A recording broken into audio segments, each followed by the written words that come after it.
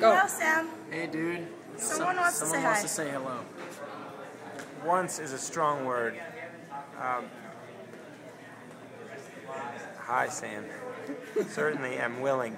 I wasn't exactly dying to, say hi to the camera. It's not really you. And now I'm sitting looking at a logo of an apple with a bite taken out of it. And you're somewhere else, far away from here. He's on a date. On a date? So that's why you're not here? Because you're on a date? I was told you were broke. And I can guarantee. What's that? I rode to the park on bikes. Oh, you did? Rode to... Okay, so you're not taking her out to dinner or anything? That would cost more than... Okay.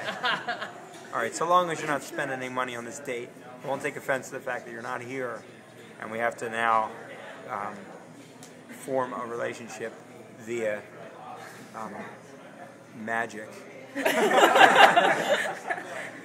But I want to thank you, Sam, for... Actually, I have nothing to thank you for. I don't know anything about you, but I certainly wish you the best. Or at least I don't wish you any particular harm. I could say that with sincerity. No, I guess I wish you the best. I hope your date was an absolute failure. Because if you asked me, better to slow down with that whole section of romance. Because it doesn't seem to be exactly what it appears. I mean, we can really get drawn into that and sort of hypnotized and then caught, sort of like trapped in a drama, that really isn't based in reality but just our own mind. You know all this already. You don't need a sermon from me. Actually, you don't need anything from me. But someone points a camera at you, you gotta, well, you don't gotta, but you end up performing, start blathering on about your experiences and trying to make other people laugh. So why don't we go our separate ways now?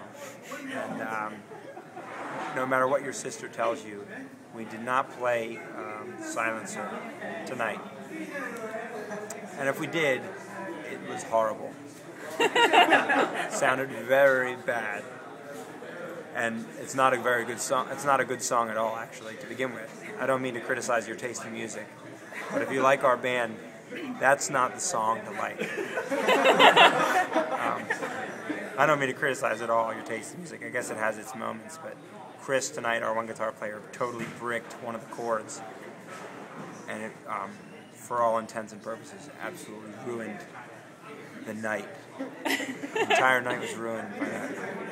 No, it certainly ruined. It didn't ruin the whole night. It didn't even ruin the song, but it definitely affected that moment in a way that was unpleasant for me. So you didn't miss a very stellar performance of it, is the point. Am I still talking?